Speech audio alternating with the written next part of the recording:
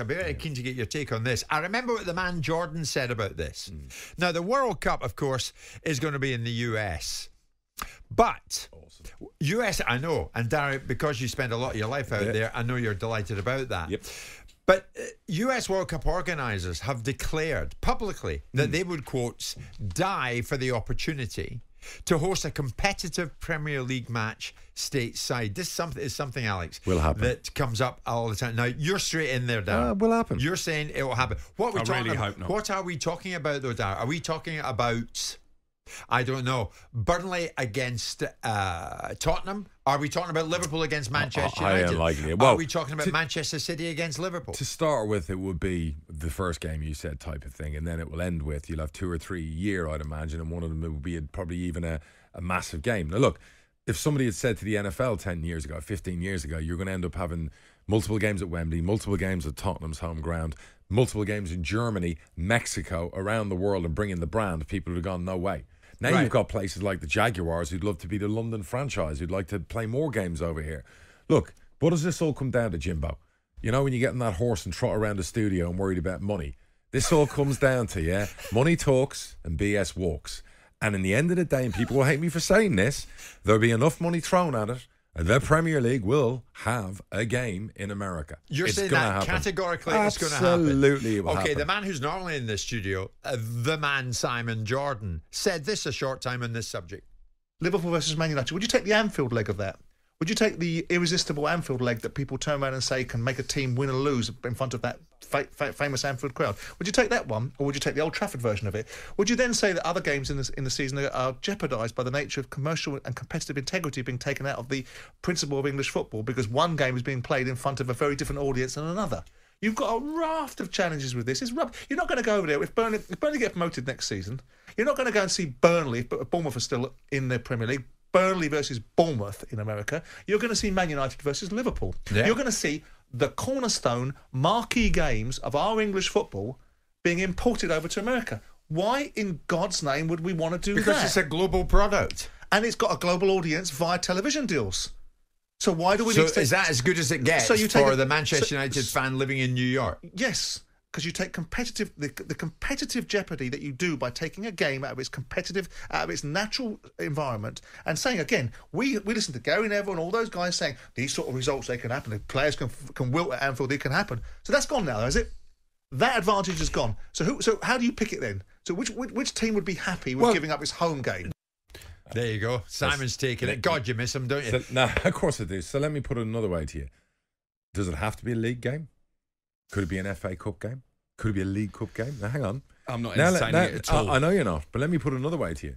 If you get your new sheikh in and he buys Man United and he decides he's going to build you a new stadium and United have to play games somewhere else, hang on, for the next 3 years. Stadium. Just redevelop Old Trafford. But let's say they redevelop and you can't play while they're doing it because it's such an old heap or whatever else, let's say, as you've said previously.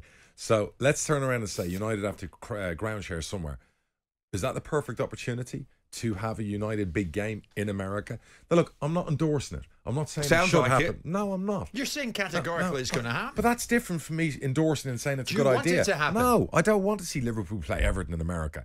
I don't want to see games like that. Look, I'm happy with my package watching all the games from my couch in Florida. I don't need them coming out there and playing there. If they do, great, I'll buy a ticket. What I'm trying to tell you asked me a question. All right, soccer, as we call it in America. My kids are Yanks. I'm joking. I'm winding you up. Listen, is now the number 4 sport in America. Apple paid $3 billion for the MLS and are already about to make a profit with 1 million plus subscribers. It is exploding. By 26-27, more money will be going into football in this industry. I'm telling you, the Premier League, you know they love a dollar. The whole idea... You know they love a dollar. The whole idea It'll happen. Turns my stomach. This is not the NFL. This is not a circus. It's not a road show to be picked up and dropped off wherever they like. They already earn hundreds of millions from overseas television revenue. They don't need any more money. I think football fans, they showed their power when it came to the Super League, and they would uprise again. God. This cannot happen. This is hysteria. This is nothing to do with the stupid Super League fiasco crap. Cannot happen. This is the brand of the Premier League. And I hate that word, brand. When did football become a brand? But hang on a second. Let me tell you right now.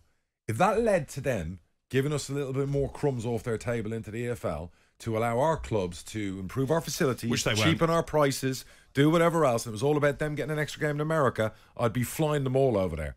Because we in the EFL will take every crumb we can get. English They football think is they're gonna about get it. history and heritage and tradition. And that's wonderful. Yeah. But Alex, that's, they think but they're that's gonna get Alex, you know who owns these clubs. How many The Americans fans now won't have own it. Premier League the fans, clubs? The fans won't have it. There'll be protests outside stadiums like we saw with the Super League. smell another will not bet happen. coming on. It will not happen. I mean, Okay, Phil not Phil bad. Murphy's the governor of New Jersey, and he secured the MetLife game, the MetLife Stadium, to be one of the 16 grounds to host the World Cup games when they head to the US in 2026. He was in amongst them. At the weekend there, Manchester United played Arsenal in front of more than 82,000 Can't stand him. at the MetLife. The atmosphere you don't was, like him, the He's a atmosphere was lockdown dull. lover. is he? Yeah. But he says, I say unequivocally, we would die to have a competitive course he Premier would. League match anywhere in America. We'd die for it. Stick to It your might own be a game. charity shield or a community shield. It might be a cup, whatever. But these games are going to happen. What's wrong out with the there. Community Shield? This is a good shout from Darragh. Yeah. Play the damn Community Shield out Community there. Shield should be played at Wembley. Why? It's the curtain raise of the Oh, it's the stadium. curtain raise It of the takes Or the This League place Cup final. at Wembley. Yeah. Does anybody really care about the Community Shield? I think the fans do, yeah. Who won it last year? Liverpool. Well done, Alex. Great performance. That's Good as it got that not- season. that's maybe as good as it's going to get.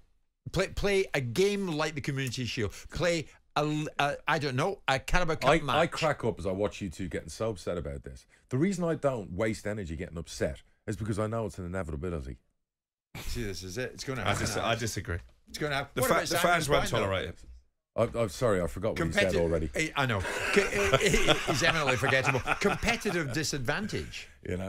Would you play the Anfield leg of It's a Liverpool brilliant City? point. It's a Or brilliant would you- point. or- It's a great point, but it's an irrelevant point. Because you're going to have half of the American fans for Liverpool, half will be for United anyway. So, competitive-wise, in the NFL, teams go over. They know they're in a cycle. Every 4 years, you're going to have to go to London. They live with it because they get an extra 100 million a year from the rights in Europe. That 100 million gets to give them more players they can sign.